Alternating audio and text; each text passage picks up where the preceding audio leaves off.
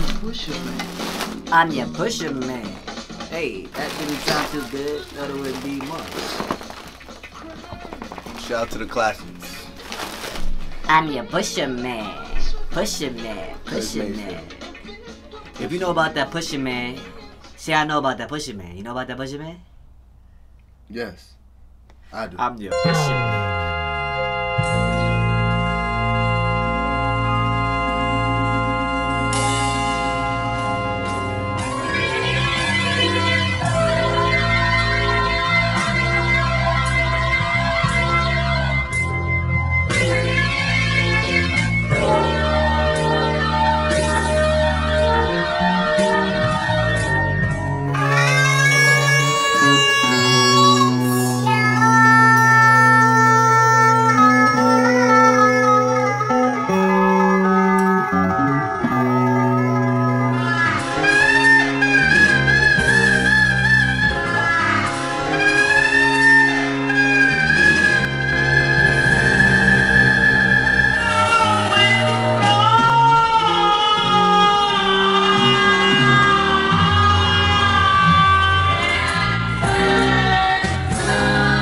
When I was telling somebody that I work with the other days, like when you know someone knows about certain things like classical, just movies and music from your childhood, it's like you've been raised right. You've been in the hands of some good people, because just to know something that not everybody knows, but it's due to heritage. That's subjective, but it's subjective. It's a cult classic. Yeah, like classic cult stuff. classics. Because not everybody knows about cultural classics. Because not everybody knows about classics. Everybody knows about those. Chosen one. If you know about that, you know about. I'll rock with you. I'll rock with you. If you know about that, Chosen one. I'm coming. I'm coming. That's Chosen one. And that's what I'm saying. If you was raised, I'm gonna say raised right, but because not everybody likes that. The role of art, and that art and creation just is able to bind and bring people together, just off of either enjoying the art or even not, or just even a discussion about something. Yeah, see, that was a particular movie, but whether it's music, a painting, film, a book, or whatever type of art, or really anything, like the fact that it's able to bring people together in a joyous, in a way, that's cool. Yeah, you know, because you can say something or quote a movie line, quote a song, and that could, but that time, it brings you back to a time, but that'll also bring that person back to a time. Yes, I love that, because just music and sounds of movies and things like that will always bring you back to a place like SpongeBob and Cat Dog and things like that. When you ever think about those, it's just you know what I think of Cat Dog? You know what I think of when I think of Cat Dog? What's up? I think of being in a 2-family apartment in Queens, eating spaghetti with mad salt on it. Okay. Now that's very descriptive. Yeah, you lost me at the spaghetti and salt. You put a lot of salt in your spaghetti once? Yeah. That don't work out well. Nah. When I was a kid and I did it. But that's the feel. Like when I think of Cat Dog, I can it just not even a day really, but it just brings me back to that whole thing. Yeah, when we was living. Yeah. It brought me back to living in that 2-family apartment in Queens and eating spaghetti with mad salt on it. That's what Cat Dog brings me back to.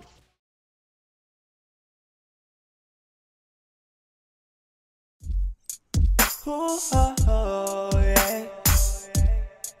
Ooh, oh, oh. Hey, hey. Royal Play. Oh, yeah.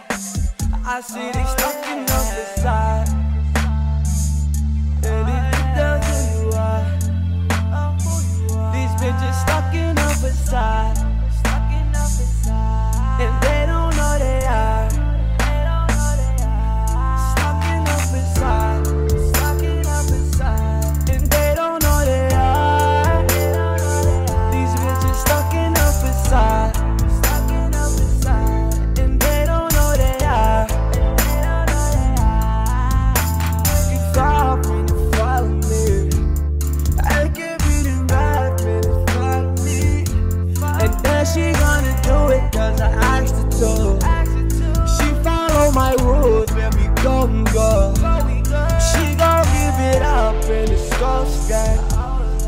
stuck in little world, she don't going on.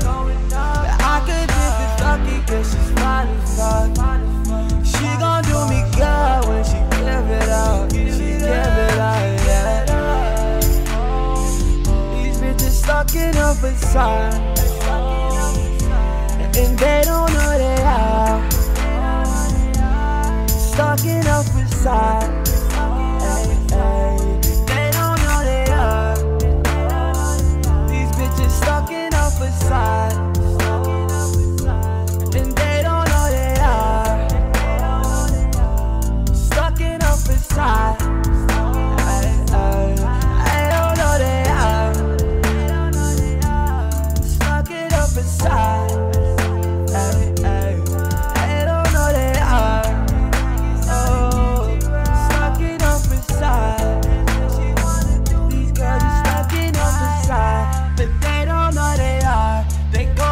My crib, but then they give it up, they feel it and they will. They feel it and they will. First you gotta look into my eyes when you follow me. You lost in my trance, it's reality. The way you gon' do it, smack it back at me. The way you gon' do it, going naturally, naturally.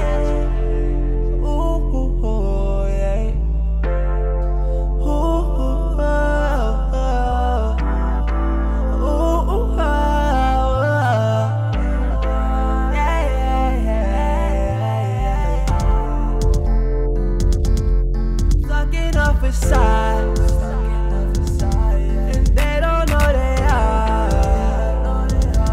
You're stuck in a facade. These girls are stuck in a facade, and they don't know they are. You make it so cute, go, yeah. Oh, when it's still the low, yeah. Stuck in a facade.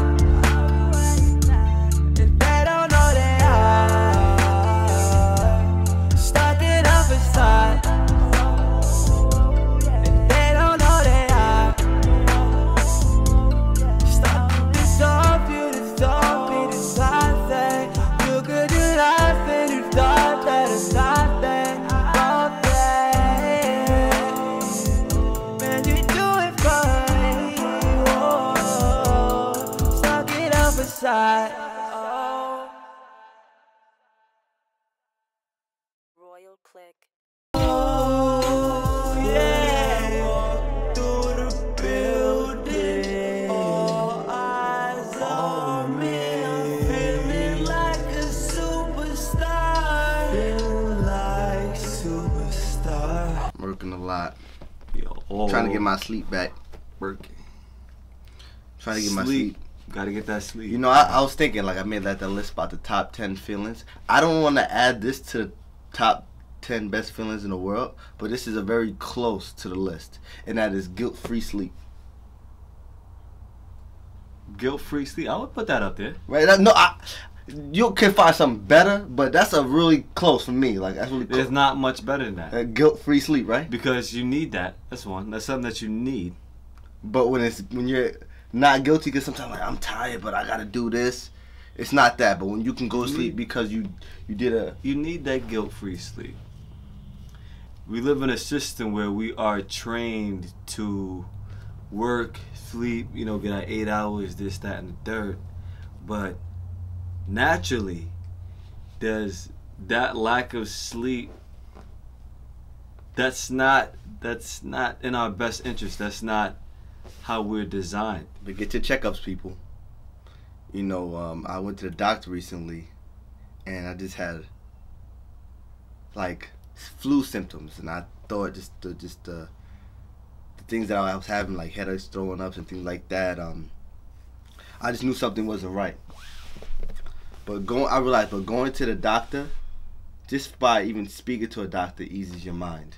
Mm-hmm. Because we're not doctors, and because you don't feel like yourself, your mind can be left to wander, and you can just be like, man, what's going on?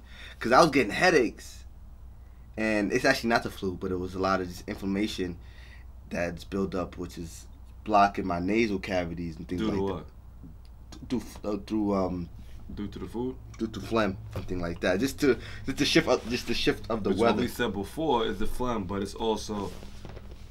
I mean, you don't even eat dairy products. Yeah, but it's the shift of the weather. You know, your allergies and things you're inhaling now a little differently. Yeah. Just the temperature. That plays a role, but getting them checkups is a good thing. It's important to get checked. And even like I hate to go to the doctor. Now it was funny because the Uber driver I was talking to when I was going to the doctor was saying, yeah, men we don't do the doctor thing. Like we kind of self-medicate. Yo, I'm fine. If we good. We're natural kind of dudes or kind of people. And I agree with that because I don't like going to the doctor like getting checked out and poked at and looked. But it's always best to get the information early before things become too late. That's right. Because you can put it off for a while, but when the shit hit the fan, and then you really got some going on, and it's like, damn, I could have just kind of looked at this sooner. And I don't want to be that person. And I know just from... Don't want to be that person. Yeah, my personal experience of not liking a doctor. It's not about not liking a doctor, but liking your well-being enough to go see what's up.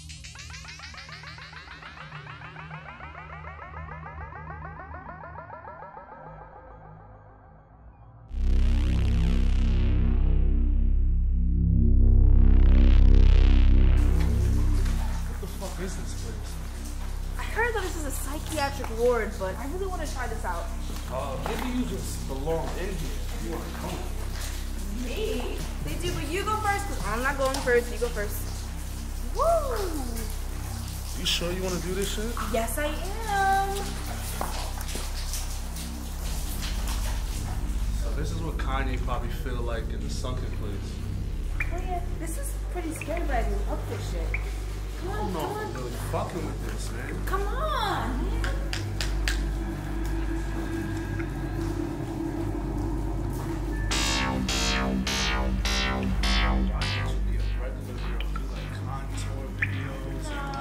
No, this is the journey. Crazy. No, this is the fall. This is the journey that I want to take today. So, wait, no. I always want to show off.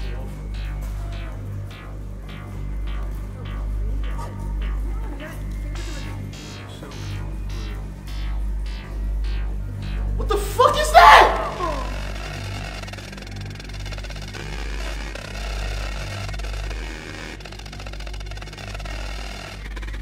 Oh, we're sorry. The number you have dialed is not in service at this time.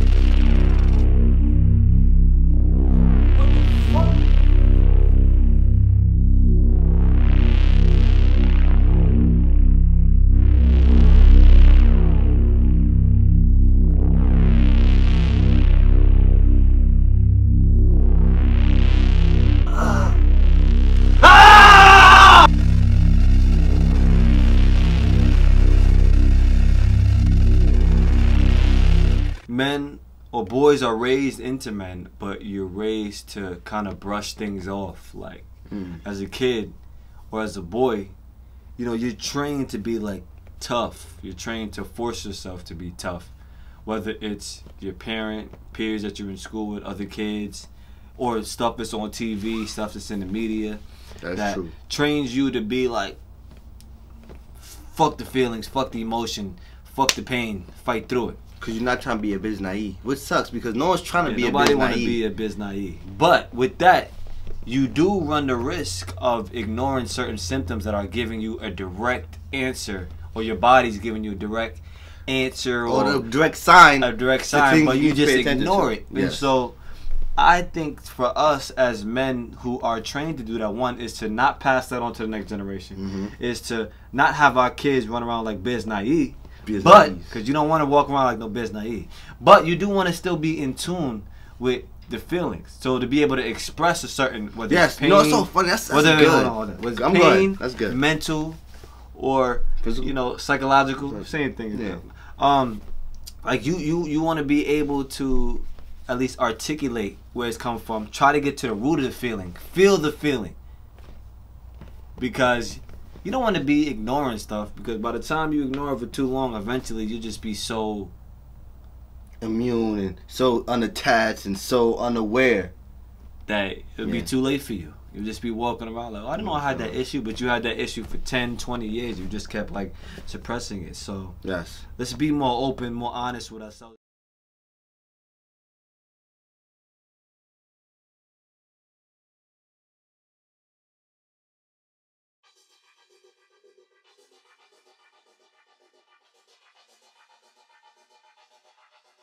I'm walking the streets alone. You wish that I would come home. Do I give you anxiety? Am I making it hard to breathe? You think that I'm wasting time? Feel like I'm losing my mind. You know you're the one for me. First I'ma chase my dreams. You're making it hard to breathe. I wish you could see. You're making it hard to breathe, but I don't want to be. I say I'm in love, I can't feel my lungs. Please set me free, 'cause I cannot breathe. I'm going insane. You want me to change? I know that it's me, but I cannot breathe. You're making it hard to breathe, so hard to breathe. I wish you could see. You're making it hard to breathe, so hard to breathe, but I don't want to leave. Someone please call 911. My heart is telling me I'm done. Lord knows you're the one for me, but I'm making it hard for you to breathe. Baby, please, won't you breathe? Won't you breathe? Oh no, I don't wanna leave. Baby, please, won't you breathe? Won't you breathe? Won't you breathe? Oh no, yeah, yeah, yeah, yeah, yeah, yeah. Oh no, yeah, yeah, yeah. I've been in my room all day pacing, trying to give you space, but you stay chasing. You all up in my face like I ain't crazy. I got nothing to say, 'cause I ain't crazy. We need a break, on vacation. Let's go to Jamaica. I've been working towards change, but you always want to pay for everything, running games, so you can make me stay in your PlayStation. This love, dare I say, is erotic asphyxiation, a product of misbehavior. I'm tired of the fits and anger. I'm tied up in confrontation. I feel like I'm being strangled. This relationship is dangerous. The ship is sank, we walked the plank, and you didn't even attempt to save us. So frustrated. 'Cause it's hard to complain when you're amazing. Can't get away quick enough when you're raging. All the while I'm just trying to be patient. Try not to go back to my old ways. Try not to spaz out like the old days. It's complicated. 'Cause when I say you take my breath away, I'm suffocating. I don't hate you, and I'm so grateful. We're not the same. So maybe you should find someone you can truly relate to. But first, love yourself. When that day comes, you deserve standing ovations. And if we face to face again, give me mouth to mouth resuscitation.